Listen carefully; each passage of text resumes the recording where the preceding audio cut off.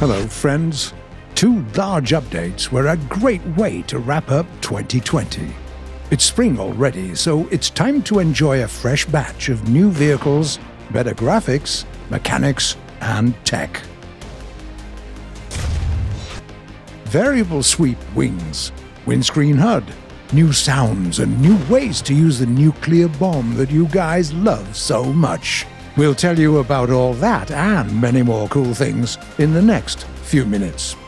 The new Ixwa Strike update received its name after the South African branch of vehicles, which is part of the British tech tree. Please welcome the new vehicles. The crown of this branch is a top MBT, the Oliphant Mark II, a deep modification of the famous Centurion. This machine can boast a 1,000 horsepower engine, additional armor for the hull, and the turret, as well as thermals. What would a top MBT need? Some support from quick-wheeled armor, of course. The Ruicat MTTD can handle this task perfectly. With the already familiar 120 kph on level road and a thoroughly reworked combat compartment. The gunner and commander now sit below the gun breech, and the loader has been replaced by automation.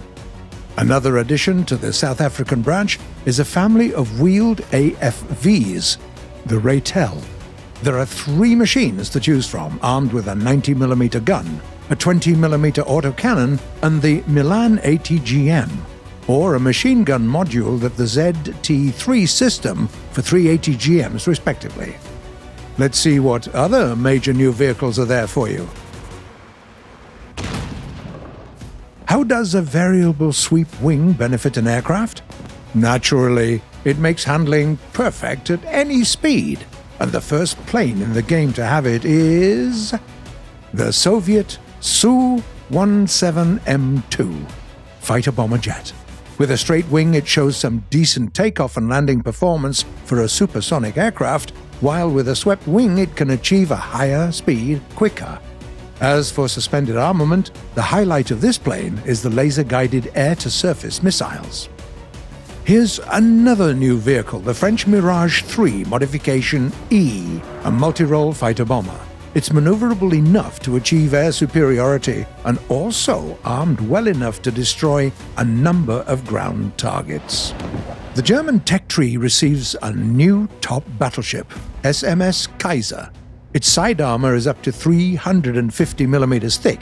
The main caliber are the 10 305mm guns, and with 5 underwater torpedo launchers, it hints at an opportunity for stealth attacks. 2 more excellent additions are the American Vought F-8 Crusader fighter and another American F-5A Freedom fighter, but this time in the Chinese tree. This is far from all the reinforcements for your hangars. Research and try them all, and share your impressions. Meanwhile, we'll tell you about the new technologies and mechanics. On some aircraft, you can now make use of the HUD, or the cockpit windscreen head-up display. It provides the pilots with navigation, flight, and other special information, so that you never have to spend a second to look at the cockpit instruments. There are some new weaponry as well. Aircraft can now employ a tactical air-to-surface missile with a TV or a semi-active laser seeker. And how can we forget about upgrading graphics? This update brings new, more detailed impact effects for ground vehicles and surfaces, which makes ground battles even more spectacular.